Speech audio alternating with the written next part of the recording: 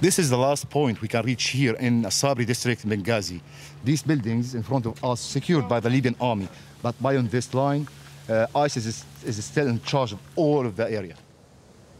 Feras is with a powerful militia which calls itself the Benghazi Anti-Terrorism Unit. It's led by 38-year-old Faraj Gaim. His militia is one of many battling ISIS in the city. We use this building to observe the enemy. It's full of our fighters. We've lost more than 5 men here. This is the front line. If you look over there, the enemy is less than 400 yards away.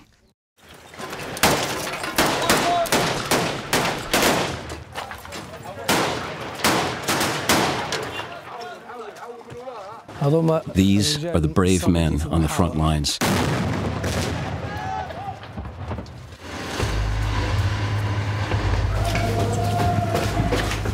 The militia is fighting a key battle for Sabri district, a central part of the city near Benghazi's port.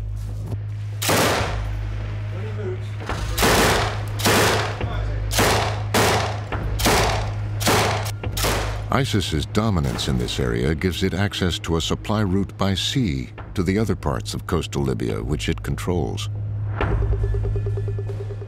If you look at the Libyan coasts, now we are talking about 2,000 kilometers.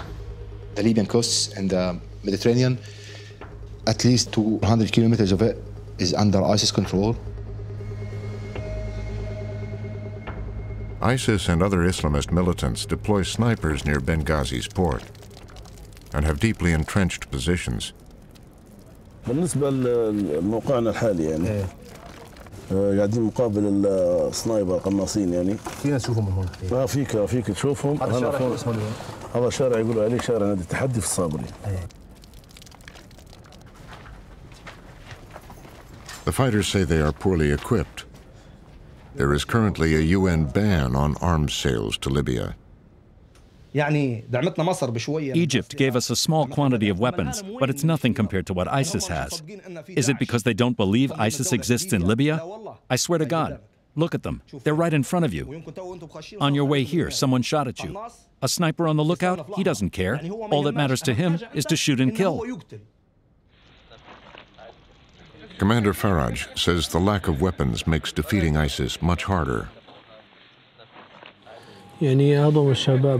My soldiers are sacrificing themselves.